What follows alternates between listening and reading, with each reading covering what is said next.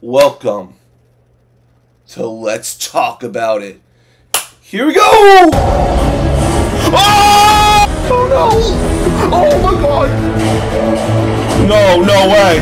Oh! It's Xavier Doom! Oh, look at these fights!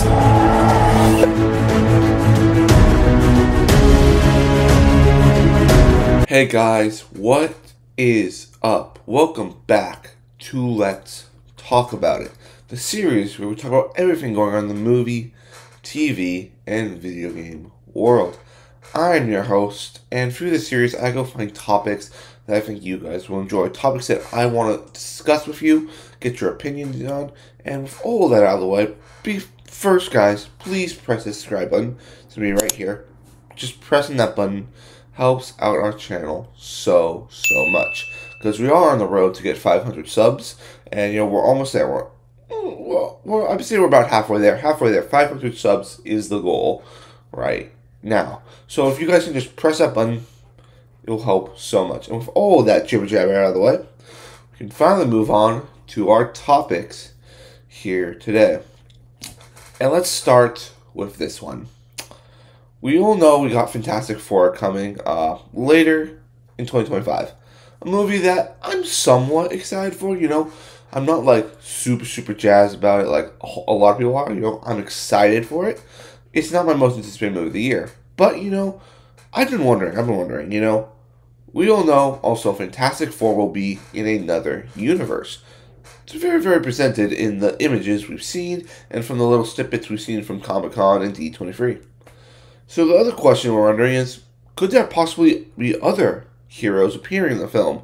More like maybe some Avengers, maybe like Captain America, Thor, maybe a version of Iron Man. Because it feels like this universe, in my opinion, is more of a comic-accurate universe. Well, according to comicmovie.com, the director, Matt Damon, has some comments he'd like to share with us about that. According to them, they say, the Fantastic Four First Steps director reveals whether other superheroes exist in the team's reality.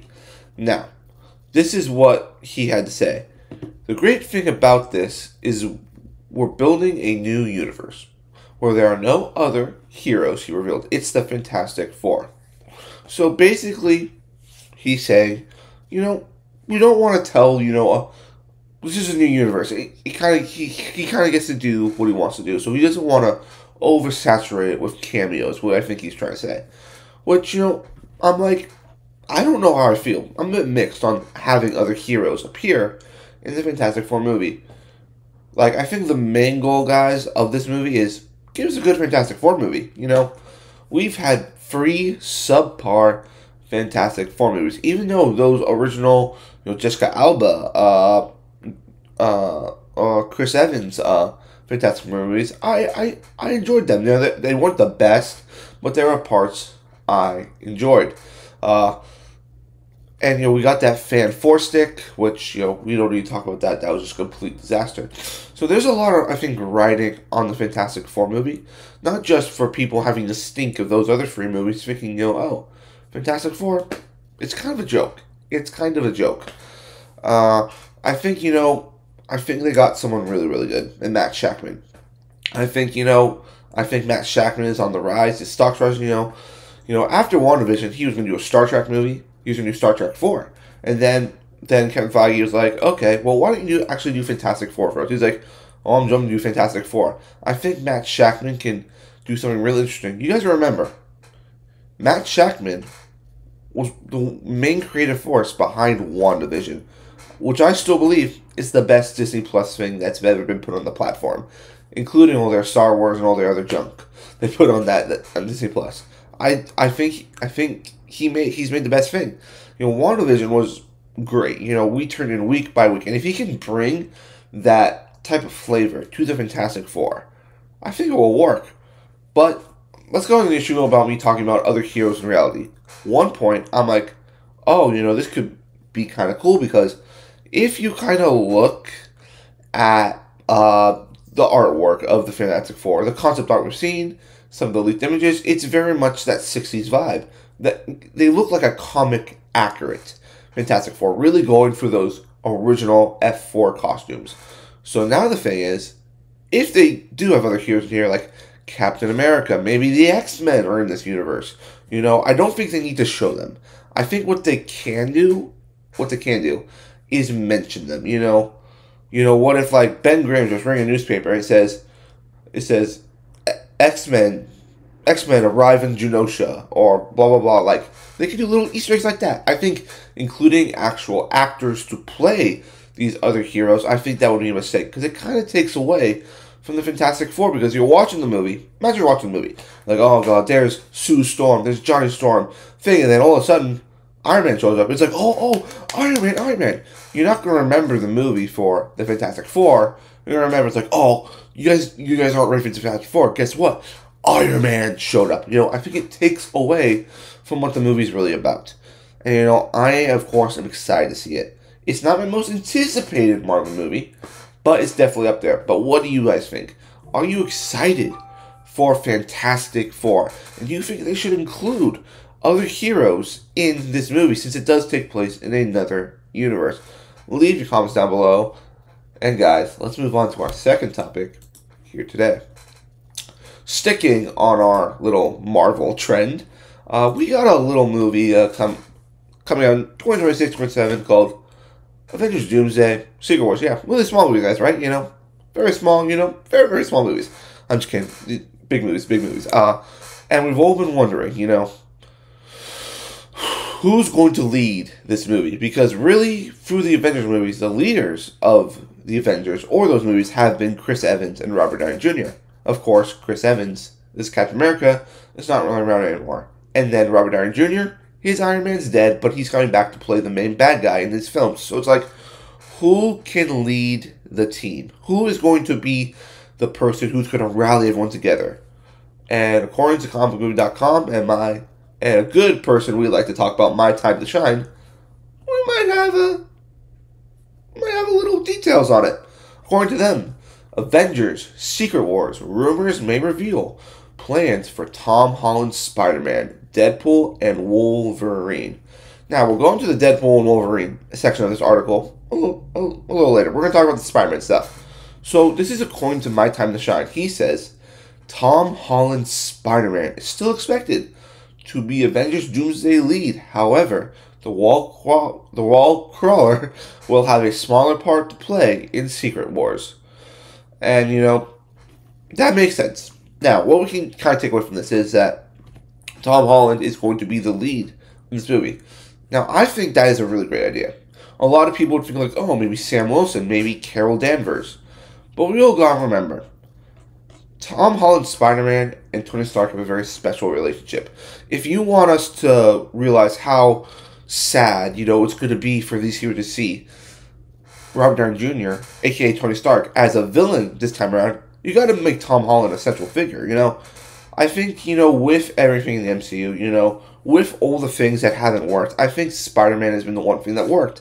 The one thing that they kind of trust. And, sure, I don't specifically see Spider-Man ever being really a leader of an Avengers. I don't think Tom Holland Spider-Man is there yet. I don't think he ever will be. I always see, like, Spider-Man as someone who will join the Avengers as a member.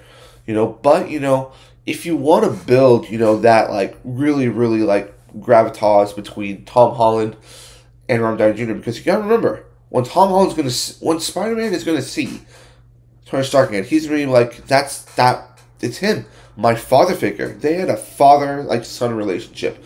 We know that from Endgame, from Far From Home, from Homecoming, how much he looked up to Tony Stark. And, seeing the person, that he saw as a father die, we saw it really wounded him. Look at Far From Home, how much of an impact that had on him. I think it's going to be very important. This is going to be very important for Tom Holland's character as well, I think, it's going to be really cool to see that relationship. And now, let's go to the other part of this. They also say that Tom Holland will not have a huge role in Secret Wars. I think, Doomsday is not going to be a total multiversal film. I think what's going to happen is we're going to have the heroes we know from our Earth, from our reality, banding together to try to stop Doom from creating maybe Battle World or maybe merging all the universes into one. And what I think is going to happen, they're going to lose. Just like in Infinity War, these heroes are going to lose because Doom is a threat that they just cannot stop. And I think there's going to be kind of what they did in the comics. In the recent run of Secret Wars, I think the 2015 version, Reed Richards designed a craft, that would save certain people so they could go and try to fix things because they know they were going to lose. And, this craft lands, and they land in a whole new reality where Doom has merged every universe into one. Where there's a section where Doom rules a certain section, where the heroes of, like, Captain Britain and his kind of people rule the other. There's a section where Mr. Sinister rules, which is cool. Then there's also, this Thor, Death Squad, the kind of the soldiers that Doom controls. It's very, very cool. So I think what's going to happen is that we're going to have some heroes survive. Some heroes are going to come and survive from our main MCU and wake up, and they're going to be surrounded by multiversal characters. Characters, I believe, that will include maybe even many X-Men characters, like James Martin's Cyclops, Halle Berry's Storm, I think Andrew Garfield, Deadpool and Wolverine, Spider-Man, who knows who can show up. They have so many legacy characters at Marvel that can show up in Secret Wars that it's kind of hard to think, who can show up, who's going to show up. Because I remember doing an article, a few months ago saying, they're looking to bring as many legacy actors into Secret Wars as they can. We don't want to see Gambit again. We don't want to see Blade, Elektra, maybe even get Ben Affleck to suit up as Daredevil again. We want to see, and they could also be a nice swan song to these legacy characters. But guys, that's what's kind of happening. This is what's kind of happening here. But also, they go and also saying that there's also a rumor that Andrew Garfield was going to have a really big role in that. So that kind of shows us, maybe Tom Holland, Spider-Man, doesn't make it to this new battle world. Maybe it's going to be about Andrew Garfield, the Spider-Man who's not as, loved as Tobey and Tom, because you really think about the storylines with Spider-Man. You have Tom Holland, who's basically completed his arc in my way in the Homecoming trilogy. He's going to a new arc right now with Dustin Daniel Cretton directing his movies. Tobey Maguire had his moment, had everything he had to do. He had a beginning, middle, and end. Sure, it could have said Spider-Man 4, but Spider-Man 3 left it off where, you didn't need really another Spider-Man movie. But for Andrew Garfield, when we hear in No Way Home that he stopped pulling his punches, I'm like, whoa, what happened to you, Andrew? What happened? How much did Gwen's death affect you? I want to see, more of that. I want to see more of Andrew Garfield because he's such a world-class actor, and I think he's probably I think he's my Spider-Man. He, in my opinion, is the best Spider-Man. I love Andrew Garfield, and, maybe having him a bigger role, the one thing about Secret Wars makes it fun is having the interactions between certain characters, Characters, I don't know what I'm going to do if I see Hugh Jackman and Tobey Maguire on screen together, and I'm like, oh my gosh, I think Secret Wars and Doomsday is a chance for Marvel to get back in the limelight, for people to be like, Marvel is back, baby. Marvel is back. But those are just my thoughts on that, guys. But what do you guys think? What do you guys think about this? Leave your comments down below. And guys, we're going to move on to our third topic here today. Is this. There's a few directors in the world where I will go see when they say, oh, this person's in a movie. I don't care what the movie is. I'm going to go see it. One of those guys is Christopher Nolan. You slap Christopher Nolan's name on any project, I'm like, I'm there. I'm there because the thing about Christopher Nolan is that I believe he makes epic films. Films that are that you have to be there to see on the big screen. If that's to Dunkirk, if that's to his Batman trilogy, if that's to Oppenheimer, if that's even to Tenet, which is a movie I somewhat still enjoy. He's just one of those directors where you have to be there day one because you have no idea what he's about to show you. He's going to do something that's going to surprise the hell out of you. Well, and we've been wondering, when are we getting the next Chris Nolan movie? Because Oppenheimer had so much success, and, we're wondering, we got two questions. When's it coming, and who is he going to be making it with? Well, according to Deadline, we now got confirmation on both of those questions. According to them, Christopher Nolan sets next movie at Universal in IMAX for summer 2026 with Matt Damon eyed to star. Now, in no way this article tells us what the movie is. There's nothing in the article saying, hey, he's making this movie, he's making that movie. And, they don't need to put that in there. I'm going to tell you why. Because just by putting the name Chris Nolan, you're just wondering, what does this man have up his sleeve? This is going to be his movie off his Oscar win. So there's going to be some buzz with it. I'm already into the Christopher Nolan club.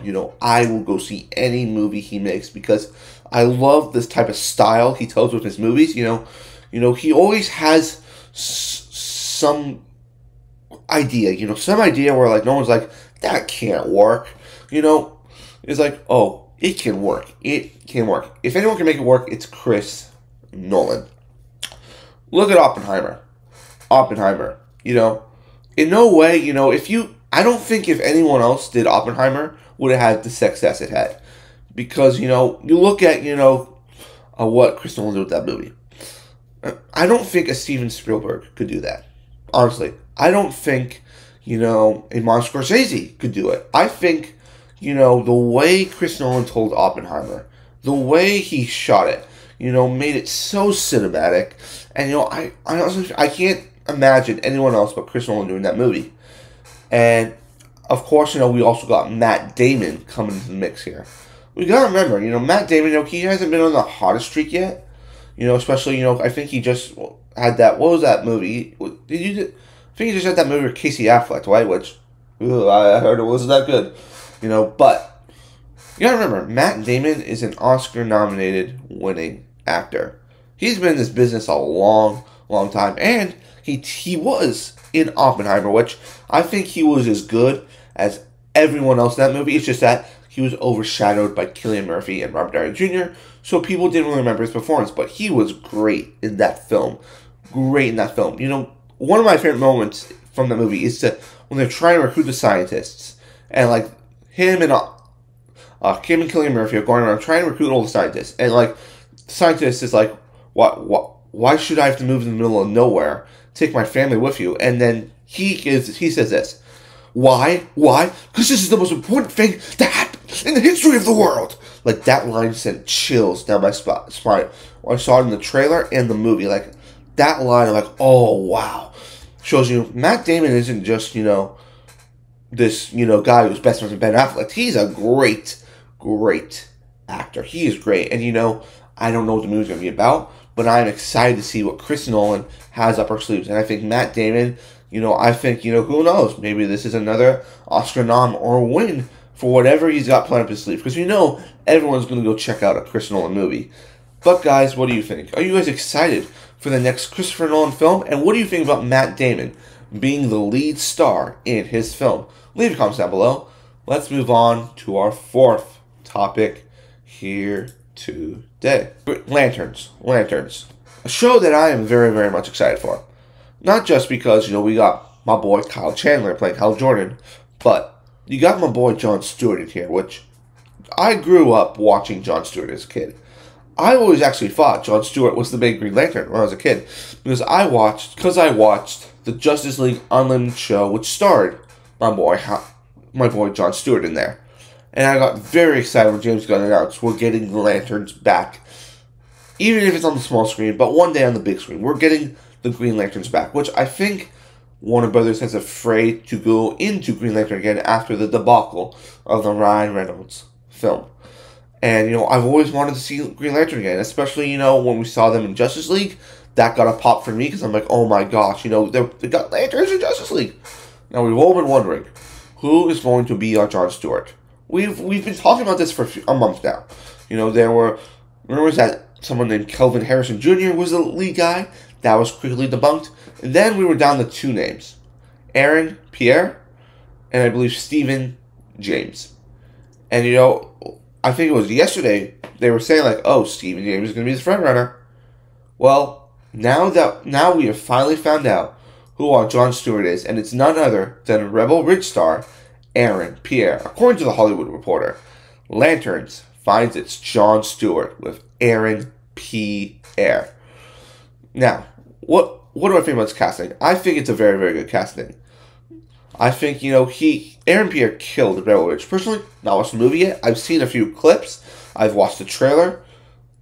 I watched that trailer and I'm like, does no one see that that's not John Stewart right there? Like, that is literally John Stewart. Not just the looks, but the way, like, in those scenes I saw in the trailer, I'm like, damn, I can buy this guy as a John Stewart. Now, he's very hot right now, according to everyone, because he killed a Rebel Ridge, and everyone's like, dude, you gotta check this guy out. And people checked it out, man.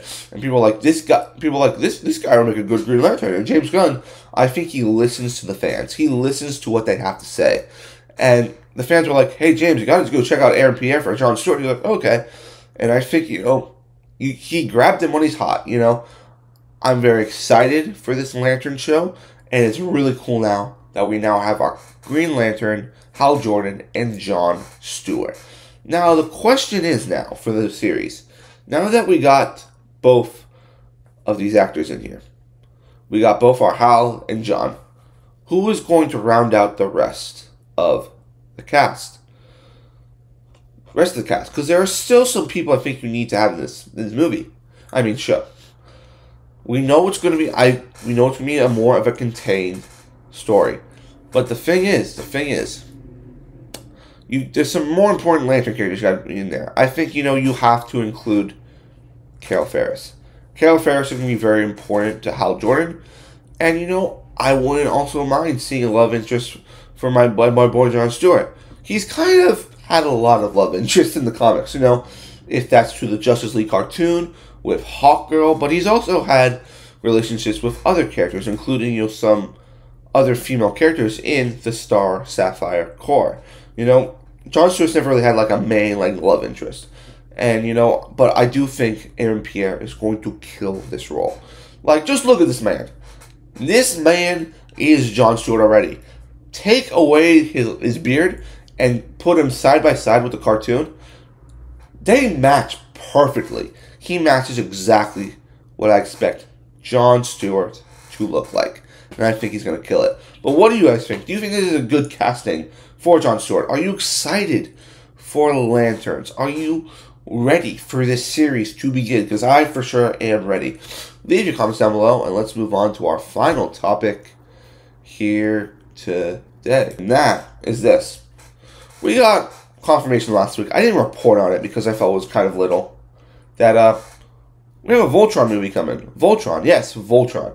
And last week, we got confirmation that I believe his name was Daniel Quintoye, who, if you don't know that name, you don't know. Nobody knew this guy was. He was, the only thing people were talking about was like, oh, he was the understudy in Tom Holland's play. And it's like, oh, okay. Well, he must have really done something to get them involved in that. And we're like, okay, this is being directed by the guy who did Red Notice.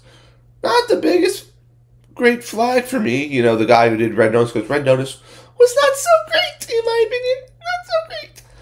But, hey, it's Voltron, Voltron, the defender of the universe, Voltron.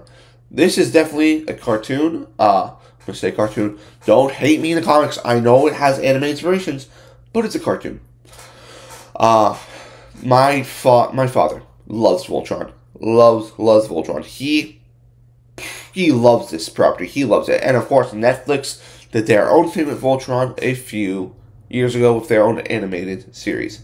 Which, my another person in my family, my brother, absolutely loves that series. Me, I thought it was okay. I didn't watch all of it. I watched the first season.